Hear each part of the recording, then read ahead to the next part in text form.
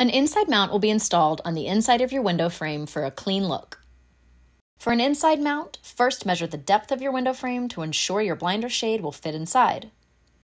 Be sure to use a steel measuring tape and measure within 1/8 of an inch. To measure depth, start on the top of your window and measure in 3 places: on the left side, in the middle, and on the right side. For each measurement, round down to the nearest 1/8 of an inch. The shortest measurement will be your recommended depth.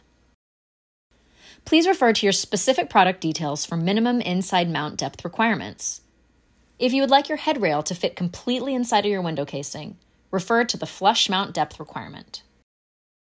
Now we're going to take 6 measurements to determine the size of your blind or shade: 3 horizontal and 3 vertical.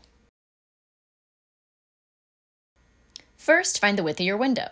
Measure the inside of the window frame in 3 places: 1 at the top, 1 in the middle, and 1 at the bottom.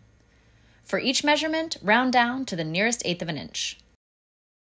The smallest of these 3 horizontal measurements will be your width.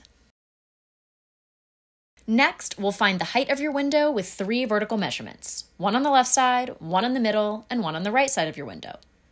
Round up to the nearest 1/8 of an inch on each measurement. The largest of these 3 vertical measurements will be your height. Please do not make any alterations to your measurements. Our team will make any necessary deductions for a perfect fit. Download a printable version of this guide with a free worksheet at blindsgalore.com/measuring.